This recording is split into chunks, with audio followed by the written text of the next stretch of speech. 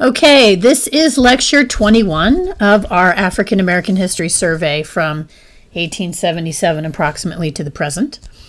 I have broken the civil rights movement, or the direct action part of the movement, up into two parts, dividing more or less at 1961. So this first part is going to cover the time period from immediately after World War II to about 1961, and then lecture 22 will pick up where this one leaves off. Okay, during the 1940s and early 1950s, the civil rights movement, like many movements for social justice or economic equality in the United States, was really hampered by the Cold War.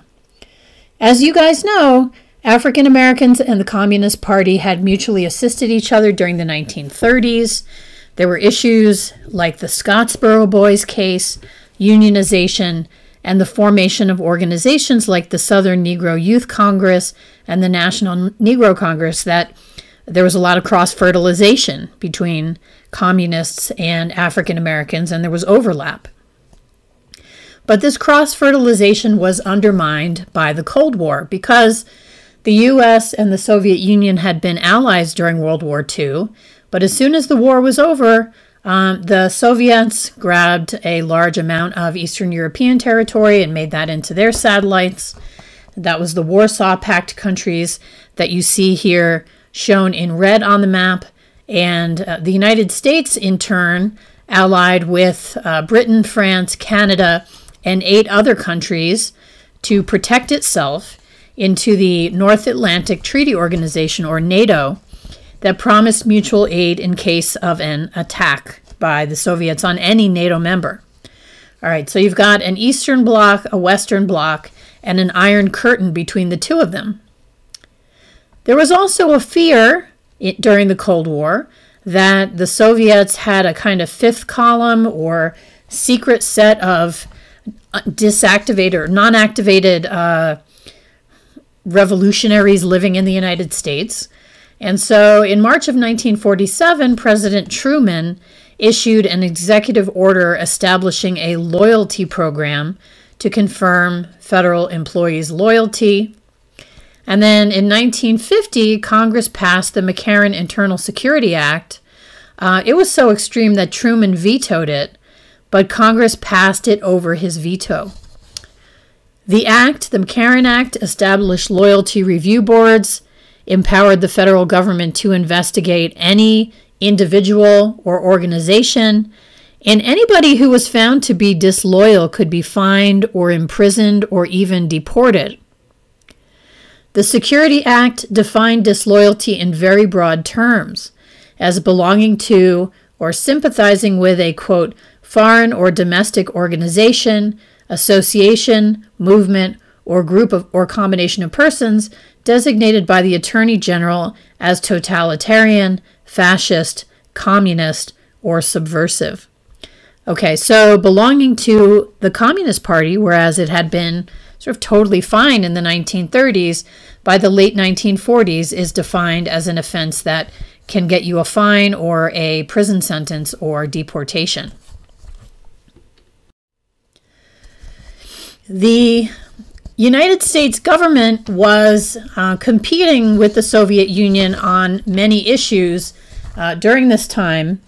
There was this idea that, the Soviets didn't have or shouldn't really have anything that could appeal to American citizens. They were godless communists who, didn't believe in the nuclear family. So the United States thought that they were sort of ahead on all issues, but the one sticking point for the U.S. was civil rights. The U.S. lag on civil rights and racism was embarrassing to the United States, and the Soviet Union really tried to make as much of it as they possibly could in order to play up that weakness on the part of the U.S. In order to kind of pretend that there was nothing wrong in terms of civil rights, the U.S. government created something called the Jazz Ambassadors Program, where it sent jazz musicians to promote American culture abroad and to show, that here African Americans like Dizzy Gillespie were treated as celebrities and were cooperating with the U.S. government to spread sort of cultural diplomacy. So the Cold War, as we're going to see, is going to change a lot about the civil rights movement. Okay, the U.S. government cautioned American citizens to be on the lookout for anybody who was, quote, subversive and wanted to destroy the nation from within. Anti-communist fervor in the U.S. made black political organizing difficult. Racists and political conservatives said, you know, the free enterprise system and the Constitution protect private property, and that means we also should have the right to discriminate against people. Communists, in turn, were both against racism and against a free enterprise system that exploited workers and an economic system that was highly unequal. So the black freedom struggle had a bit of a problem. I mean, if you didn't want to be lumped in with the communists, you really couldn't critique social inequality or lack of educational opportunity or lack of health care or lack of housing. All of these things could be somehow painted as communist concerns. In the midst of this fervor, in 1949, W.E.B. Du Bois was interviewed by Congress, and he spoke out very firmly against the United States' Cold War efforts to root out communists, and in turn he was charged as an unregistered agent of a foreign power. While the First Amendment had previously protected the kind of free speech that Du Bois engaged in, during the communist Red Scare of the 1950s, the political climate didn't really allow it. In 1950, Du Bois became the chairman of the Peace Information Center, which advocated general disarmament. The State Department revoked his passport for 8 years. Some black activists were deported. Others, like Langston Hughes, were subjected to humiliating interrogations by the House Committee on Un-American Activities, or HUAC, which really was trying to discover if anyone had any communist connections with their past whatsoever. There's Du Bois in the picture. Here is another African-American activist being interviewed in front of HUAC. You can see it was pretty intimidating. All right, so how did black organizations respond to the purge of the communists? Well, some adopted conservative measures, like, for example, the NAACP kicked out any left-leaning radicals within it. The organization did not support Du Bois when he was investigated by the State Department, and it also dismissed him from his post as Director of Special Research Projects. The NAACP also passed a loyalty resolution at its 1950 National Convention, and it said anybody who was related to communists or any branch that came under communist domination should be expelled from the organization or have its charter revoked. The black organizations that did embrace loyalty programs did so to gain an advantage in the political climate. In so doing, they said, look, we're willing to hew to what you're saying here and stick to just a political critique. And in turn, you, the nation, have to follow through on your commitment to freedom. Adopting loyalty strategies helped black organizations survive, helped them to dismantle visible signs of segregation and enable more black citizens to vote. But the strategy also required that they abandon some other freedom agenda items. Economic justice issues like inequities in employment and housing and education were just pushed to the wayside because they were too hard to prove. Racial barriers rooted in de facto segregation, that is, the segregation that just kind of happened as opposed to being enshrined in law, that got pushed to the side. The election of 1948 revealed the difficult position in which black leaders who embraced loyalty programs found themselves. Former Vice President Henry Wallace ran for president on a third-party ticket and argued that loyalty programs and the Cold War and anti-communism were all reinforcing racial inequalities and economic injustices. And he said, hey, let's eliminate racism in labor unions and educational institutions and employment practices. And you can see here a poster from that campaign, Jim Crow Must Go. This is kind of a nice poster. I really like the way that that's drawn there. President Truman combated Wallace's stance by, first of all, putting a civil rights plank into the Democratic Party platform that endorsed the findings of the President's Committee on Civil Rights, and also kind of accusing Henry Wallace of being a communist. So African Americans had to decide, are we going to support Henry Wallace, who is really, really committed to civil rights, or are we going to support Truman, even though he belongs to the Democratic Party, which has historically been associated in the South with racism? Well, Truman said he was going to support anti-lynching legislation, that he was going to desegregate the armed forces, that he was going to prevent discrimination in voter registration, but he didn't say anything about fair housing, employment, or education. And ultimately, African Americans chose Truman over Wallace. It made it easier for Truman to win since the Democrats also put up a segregationist candidate, or, some Democrats did. It was not the official Democratic candidate, but Strom Thurmond of South Carolina kind of leached off some of the white supremacist vote, and this was another thing that contributed to Truman's election. And as you know from the other day when we talked about World War II, Truman did, in fact, desegregate the armed forces. Okay, so now we're moving on to, in the post-Brown period, the Southern Civil Rights Movement, that part of the Civil Rights Movement that in general is associated with nonviolent protest and with Martin Luther King Jr. One of the first things that sort of kicks off this era is a reminder that although lynching may be a thing of the past, and maybe it's not, violence against African American bodies was not a thing of the past. In 1955, a Chicago 14-year-old by the name of Emmett Till visited his cousin in Mississippi one summer, and it was claimed by a young white woman that he had whistled at her and attempted to talk to her. And these were things that, while not illegal under the law, were generally violations of social norms. African American men were not supposed to even make eye contact with white women. And Emmett Till was beaten by two white men, and he was killed.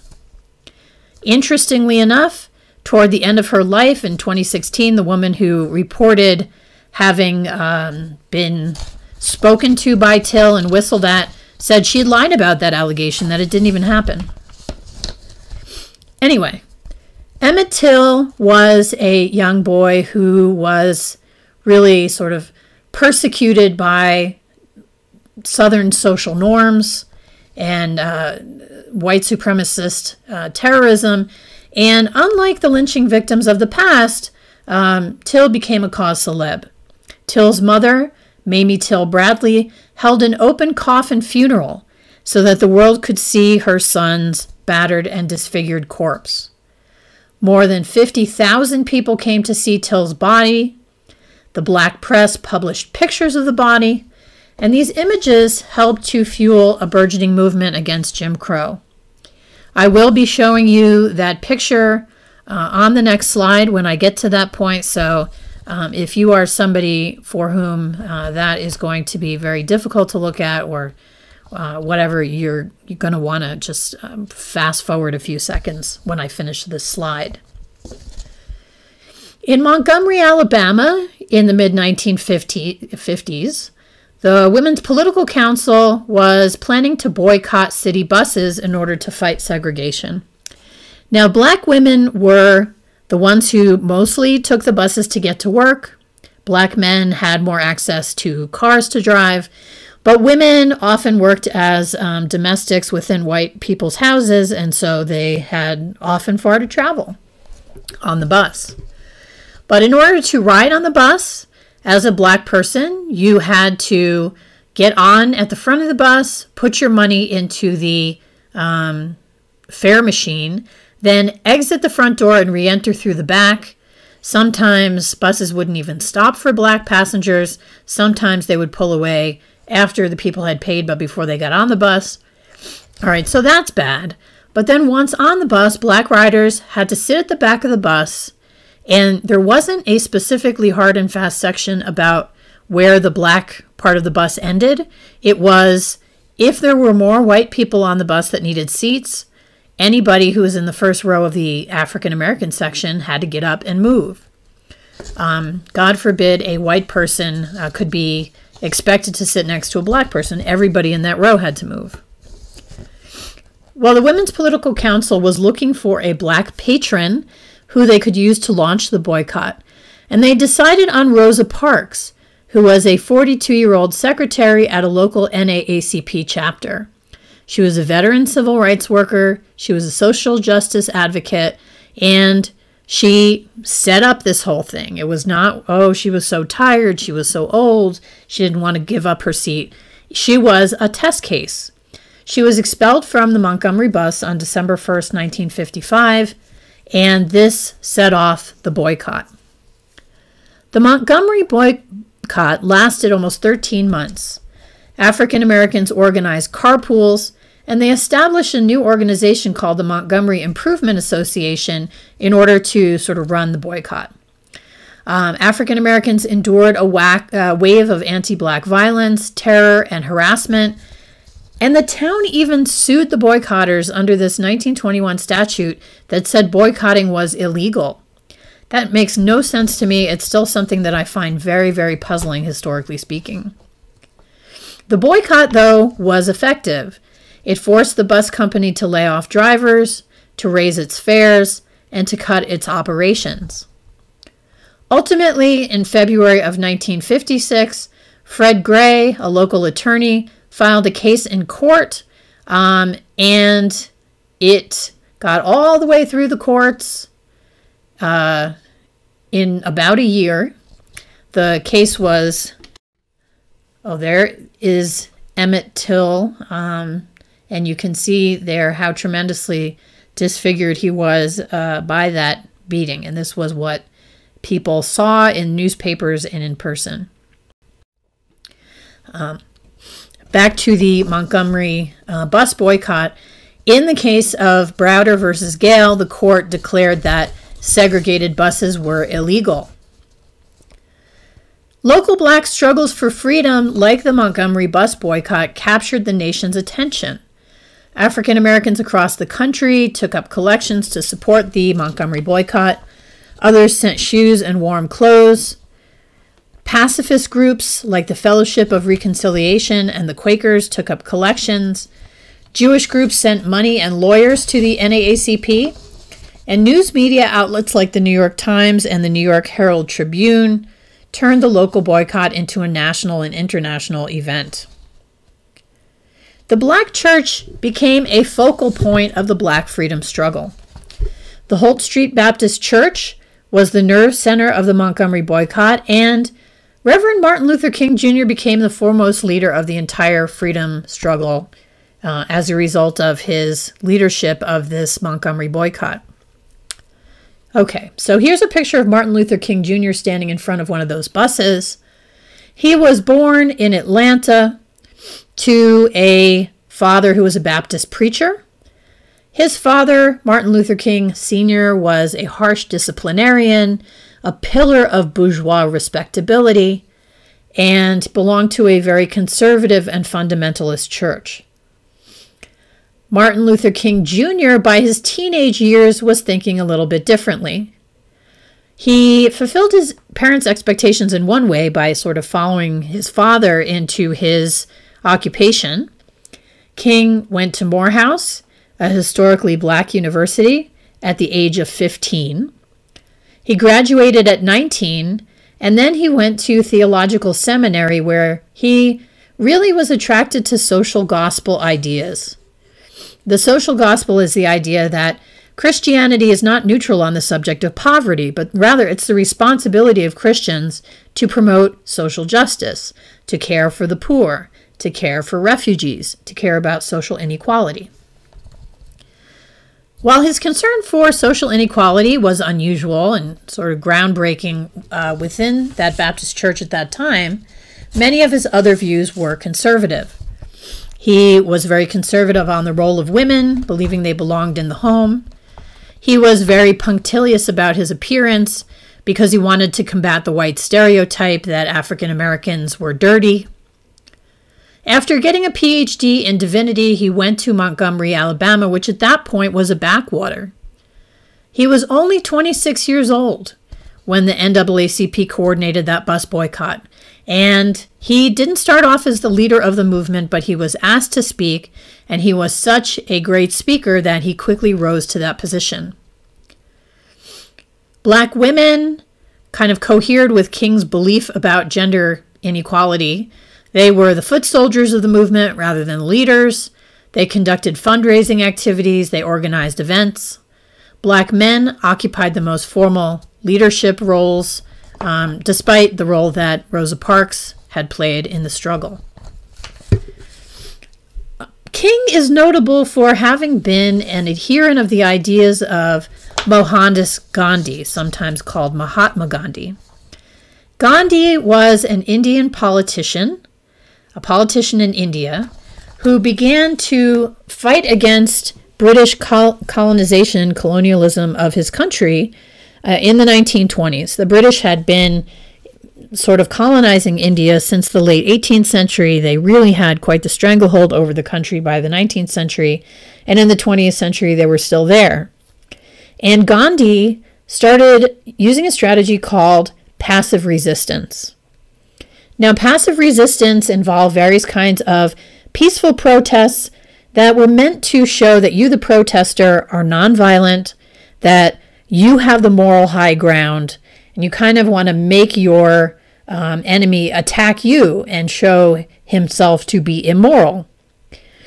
Just to give you one example, the British levied very high taxes on salt, but salt was a huge necessity for food preparation in hot climates. And so Gandhi's followers kind of broke the law by making their own salt. So they avoided the tax and they really pissed off the British. It took a really long time, but ultimately Gandhi's techniques wore the British down, and they did leave India in 1947. Now, Martin Luther King Jr. took Mohandas Gandhi's passive resistance tactics and kind of combined them with the New Testament theology of Christian love. So it wasn't just that passive resistance was going to get things done. It was going to be that people were going to see Christians suffering, and this suffering would force the nation to change. He also believed that unjust laws should not be obeyed, and he said all of these objectives, we have to balance them with patriotism, because this is Americanism. You know, to treat people equally is what America is all about. Racists, in turn, he said, were un-American, and blacks were patriotic. All right, so there's Martin Luther King Jr. with his idea of passive resistance, and we're going to see how passive resistance gets worked into many of the strategies and tactics of the first part of the civil rights movement. During the years between 1957 and 1963, African Americans and their white allies launched a multi-pronged attack that ultimately triumphed over segregation and disenfranchisement. King and Ralph Abernathy, who was another minister in Montgomery at that time, and others formed something called the Southern Christian Leadership Conference. And this was new. Churches had kind of stayed out of the Black freedom struggle up until this point. But because white citizens councils were so good at getting membership lists for NAACP branches and cracking down on people using the law, if you could start up a civil rights movement in the church, due to the American emphasis on freedom of religion, you could avoid having to give the government membership lists or to allow the government to peek at what you were doing. So the Southern ministers now begin to really be involved with these kinds of passive resistant protests. Another organization that was created at this point was created by Ella Baker, who you may remember from all the way back in the 1930s lectures. She's the one who wrote about the Bronx slave market. Ella Baker was still involved with civil rights. She had worked with the Southern Christian Leadership Conference for years, but she didn't like the way that it was top-down leadership style, that it was very male-centered. And so she organized a new organization called the Student Nonviolent Coordinating Committee to focus on desegregation and voter registration. This happened in 1960. And SNCC, as it is nicknamed, was really the main organization that was organizing college students to protest in favor of civil rights during the 1960s. Another nonviolent protest was sit-ins. Now, as I said to you in a previous lecture, there had been some kind of proto-sit-ins in the 1940s in Chicago, but the sit-in that is taken to start the whole movement of sit-ins took place on February 1st, 1960. 4 students at North Carolina Agricultural and Technical College, a historically black university, challenged segregation in restaurants by sitting at the Woolworth's lunch counter in Greensboro and requesting service. Woolworths appeared in pretty much every small town throughout the South in this time period, and they did have a lunch counter. They did serve food, but black people were not welcome at the lunch counter. They would only be allowed to get takeout. So they sat at this counter. They were not served, but they came back every single day with more white and black supporters. People were tremendously rude to them. They screamed at them. They poured ketchup and mustard and salt and sugar all over them. They punched them. But ultimately, they and others like them across the country forced Woolworths and other lunch counters to integrate their restaurant service. There were 54 sit-ins in 9 states and 15 cities across the U.S. Finally, the Congress of Racial Equality organized freedom rides starting in May 1961. And during these freedom rides, teams of interracial activists rode together on buses traveling from Washington, D.C. to New Orleans. They were planning not just to integrate buses, interstate buses, but they also were trying to integrate bus terminal facilities, including restrooms, lunch counters, and waiting rooms. White resistance stopped them in Alabama. One bus was firebombed outside Anniston, and violent mobs rushed riders in Anniston and Birmingham. President Kennedy ultimately directed the Interstate Commerce Commission to outlaw segregation in facilities under its jurisdiction. So in other words, for buses and other kinds of transportation that were moving between states, the Interstate Commerce Commission had the authority to say, no, you can't have segregated bus terminals, and Kennedy follows through and orders this integrated. All right, so you can see that passive resistance up until 1961 does appear to kind of be working, that there are some limited gains that are being made. We will see where all that goes in lecture 22, and I will see you in the comments.